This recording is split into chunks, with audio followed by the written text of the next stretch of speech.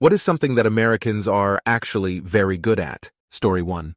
Apparently small talk. Every other country on Reddit seems put out by our ability to talk about nothing to complete strangers. Story 2. The Americans with Disabilities Act.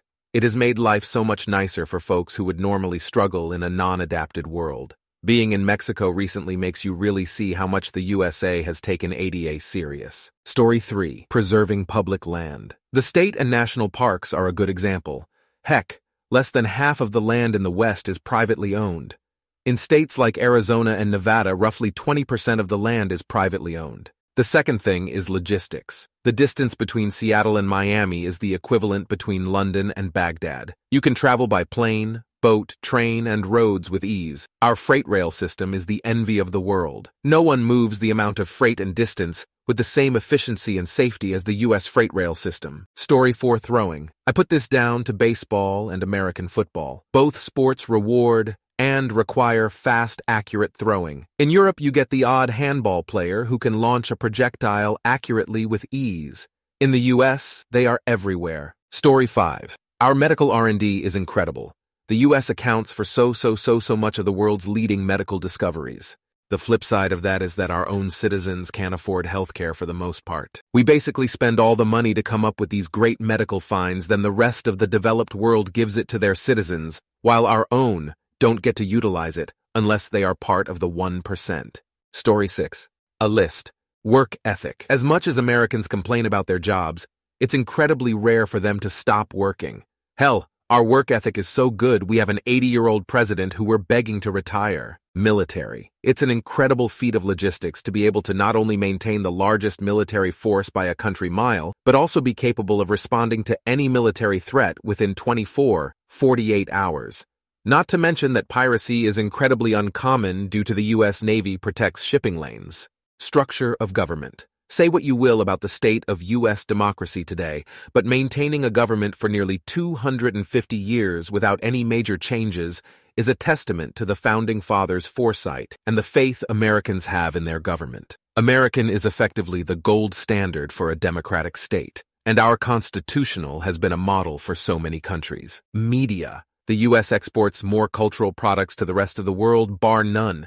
Sure, India and China may have their own domestic and regional markets, but you can find American TV, films, and video games from Argentina to Mongolia. Hospitality. While there are certainly exceptions, Americans are generally incredibly kind to those less fortunate. So many charities, both domestic and abroad, operate with U.S. aid, both private and public, and American personnel can be found in various peacekeeping and relief groups operating worldwide. Hold my beer. If an American sets their mind on something, they do it. We put men on the moon with less computing power than a calculator. We made airplanes out of bicycle shop parts. We built golf courses in the desert and a dam capable of holding back the mighty Colorado. We connected an entire continent by iron rail and split Panama in two with a Grand Canal. We beat the strongest military and navy in the world with a bunch of farmers and the French, and founded a republic which outlasted the monarchies we fought to remove. We created the foundation of the largest collection of information ever in human history, with the capacity to communicate with anyone anywhere with anyone else anywhere else, almost instantaneously, and we use it to post digitally altered photographs and request food to be delivered right to our doorstep. Americans have changed the course of the world with their innovations and ideas, and history would be forever altered in their absence. Story 7. Taking risks and having them pay off. We're one of very few countries where company founders aren't personally liable if the company goes bankrupt. That allows American companies to take insane risks no one else would consider. Just look at the medicines we produce and our entire tech industry. Story 8. Driving. I literally can't believe how long Americans drive to places like it's no big deal. How far is your commute? About an hour, not too bad. Wait, 1 hour down and 1 hour back? Yeah, thereabouts. Like what? Your commute eats up 2 hours a day? And that's not bad? Good Lord, that's mental. Story 9. Home improvement. Not many countries have as strong a culture of repairing and improving their homes themselves. In some countries, it's illegal to even work on your electrical or plumbing without a license. You essentially need to hire a contractor, or at a certain point replace the entire home, as is the case in many parts of Japan. Story 10. To really know Americans, you have to ignore the national news.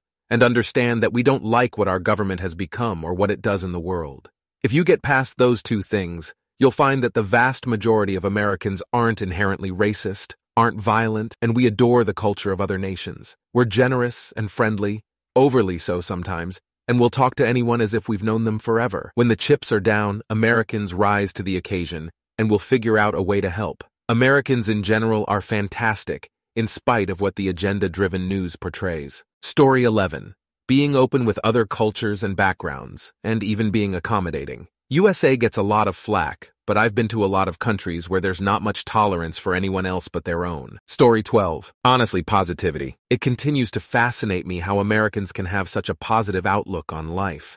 I feel like the cultural attitude of possibility, whether this is true or not, it's just something sorely lacking in many European cultures that tend to be more cynical about ever achieving anything.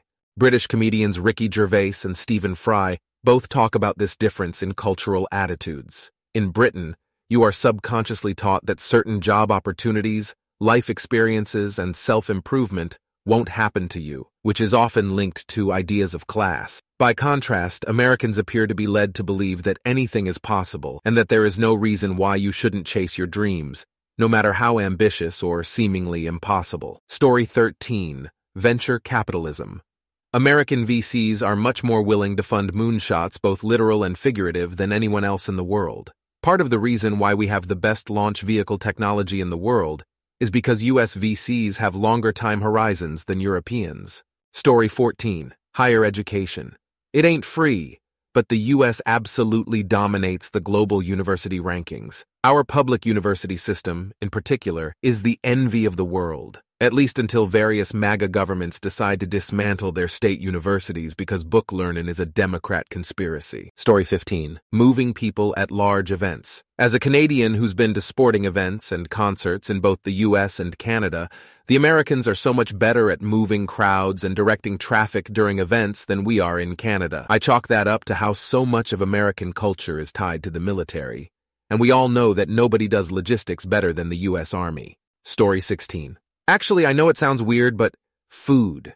America is always reinventing the wheel when it comes to new flavor combinations and innovative dining experiences. I live in France, and they love to think that French cuisine is the best in the world, but some of the best restaurant experiences I've ever had were in America. We thrive on a cultural fusion of ideas, and Americans are very open-minded about new concepts. French food becomes incredibly redundant after a while, and TBH, it's pretty basic, just good quality ingredients. Story 17. Standard of living. The poorest Americans still wear designer clothes, cars, smartphones, a roof over their head, internet, and cable. It's also the only country where its poor people are also fat, so food is no issue. Compare that to what poor is in other countries. Story 18. Talking to strangers. As a tourist in the US, I had so many people in public just randomly start talking to me just to pass the time. On a bus, crossing a car park, whatever, just chatting to folks. They'd then hear my accent and the conversation would steer that way, but they still broke the ice first. I did mention to someone that it was only men doing this, and they said that American women do it as well, just not to solo males, for obvious reasons. But with other women, or a mixed couple, they'll break the ice with strangers as well. I haven't encountered that in any other English-speaking country I've been to, not at that frequency anyway. Story 19. Customer service and getting things done. I'm an American, and rather disappointed with my country in many respects. However, one thing I consistently note is that US companies have really excelled at customer experience, healthcare and airports not included in this observation. When I travel abroad, I'm amazed at how long things take and how slowly workers move. I've waited 45 minutes to complete simple processes like rent a car or get a prepaid SIM card in some countries. Checking out at the hardware store can be a multi-step process. I've just noticed that American companies are, by and large, pretty efficient in paperwork and process. Story 20. I'd argue American optimism and persistence are what I've heard from people in other countries I've visited. In East Asia, if you fail at something like a business or flunk out, you're done. There's no redemption. However, great successes are often built on mountains of failures. If you fail 29 times and succeed on your 30th at business, you're a success. You do that in Japan, Thailand, or Korea, and you will never hear the end of it. Ricky Gervais has talked it in numerous interviews. Eddie Izzard talked about how he wanted to be an astronaut and was immediately told, "No, You should be a plumber. When he was a little kid, UK folks feel free to correct me if I'm wrong, but pessimistic realism seems to be rampant over there. Since 9/11, both those values have taken a hard beating. Looking back, I really miss the pre-millennium optimism. Story 21. I'm not sure this is true anymore, but we used to be good at coming together in the face of tragedy. Think about the days just after 9/11. It felt like we were all more united in some way. I don't know how to explain it. It just felt like we all were wounded, but we all rose up together from it. I don't see this anymore. Story 22. As a Canadian, it looks like you also have good defect product policy down there. By default, your claim, legally, is on your side. The company must prove damage has been done by you in order to void the warranty. You could literally mod the product. If your changes didn't break the product, the part to repair, you still have a valid warranty. Any other way can't void your warranty, so those stickers, void if removed, are illegal. Story 23. Organizing logistics and supplies. I know you've heard about all the guns and the weapons and the bombs and the planes and so on. The reason our military is truly so frightening is it can organize caravans and convoys to get that shit where it needs to go. Keep supplying it with gas and bullets, and keep the men and women who make all that shit fed and hydrated. This country once organized a stream of continuous cargo planes landing with 5,000 tons of food and supplies a day, every day, for nearly a whole calendar year between 1948 and 1949, just to piss off the communists. Story 24. Cultural export. Be it movies, music, or fashion, the U.S. is really good at exporting cultural products. Not all are high quality, but the mass outweighs most other countries in cultural output, some more than others, but in general almost every nation is influenced by it somewhat. Story 25. Here's a quick look at some of the most recognized U.S. brands in the world. Food, beverage, Coca-Cola, Pepsi, McDonald's, KFC, Pizza Hut, Starbucks, Subway, Burger King. Apparel, jewelry, Levi's, Calvin Klein, Polo, Tommy Hilfiger, Coach, Michael Kors, Nike, Timberland, Carhartt, Patagonia, The North Face, Tiffany & Co., David Yurman, Harry Winston, Timex, Hamilton. Car models, Chevy Corvette, Chevy Suburban, Cadillac Escalade, GMC Yukon, Ford Mustang, Ford F-150, Teslas, and Jeep Wrangler. Farm heavy equipment, Caterpillar, Bobcat, and John Deere. Tech, Apple, Microsoft, Dell, Hewlett-Packard, Google, Facebook X, Twitter. Audio, Bose, Klipsch, Macintosh, Rockford Fosgate, Altec Lansing, Phoenix Gold, JL Audio. Retailers, Amazon, Walmart, Costco, Neiman Marcus, Bloomingdale's, Home Depot. Firearms, Smith & Wesson, Sturm Ruger, Winchester, Remington, Mossberg, Colt, Springfield Armory, Savage, Kimber, Henry, Barrett, Daniel Defense. Aerospace, Boeing, Lockheed Martin, Northrop Grumman, General Dynamics, Honeywell, General Electric, and the list goes on and on and on. Story 26. Spaying and neutering pets, and general animal, pet welfare, and humane treatment. There's definitely a lot of individual a-holes in America, and we could still do better ESP when it comes to commercial farming. But my God, it's way better than Asia, and even parts of Europe. Go to any grocery store or public venue in LA, and you'll see, if anything, people may be doing too much with their dogs. Story 27. Americans are good at understanding different accents and pronunciations. Like, the bar for being able to speak English is relatively low compared to other countries' languages. I've traveled to many different countries and have attempted to learn the languages and speak to people. But there's often only one way to pronounce things. And if you don't say the thing perfectly, people have no idea what you're talking about. But between immigrants and tourists, a lot of people in America speak accented or broken English and can still be understood. Perhaps it's because regional accents vary so much within America as it is. We're all used to hearing people speak the same language quite differently from us. Story 28. You guys are good at tons. You are a juggernaut of media. Have some of the biggest companies in the world.